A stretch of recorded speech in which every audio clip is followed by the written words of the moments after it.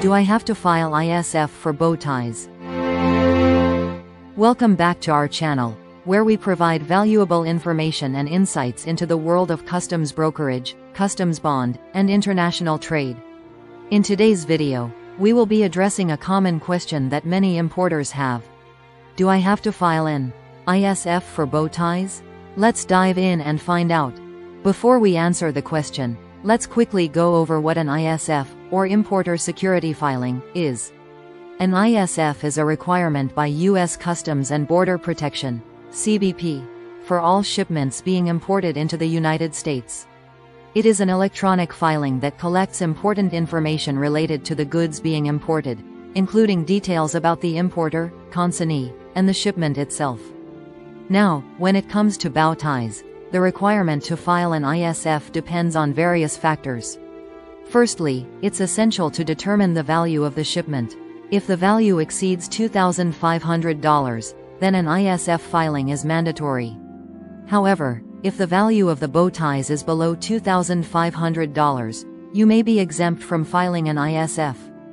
While the general rule is that a shipment valued over $2,500 requires an ISF, there are a few exceptions to keep in mind. If the shipment is being imported by a government entity, is a personal shipment, or falls under certain exemptions such as goods transported by vessel under non-commercial conditions, an ISF may not be required.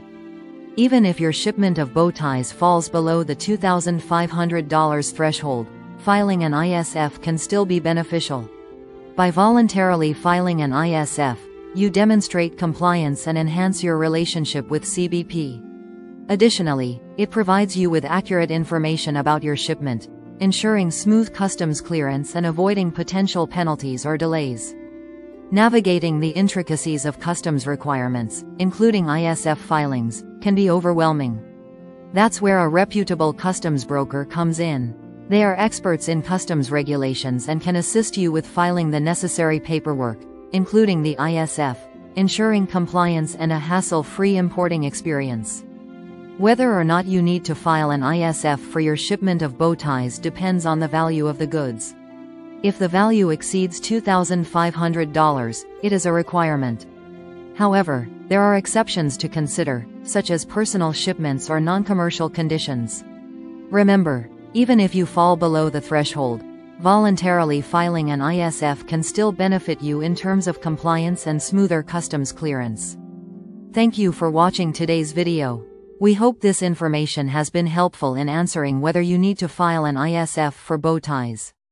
If you enjoyed this video, be sure to subscribe to our channel and hit the notification bell, so you never miss an update. Stay tuned for more informative content on customs brokerage and international trade. Disclaimer note below. See you in the next video.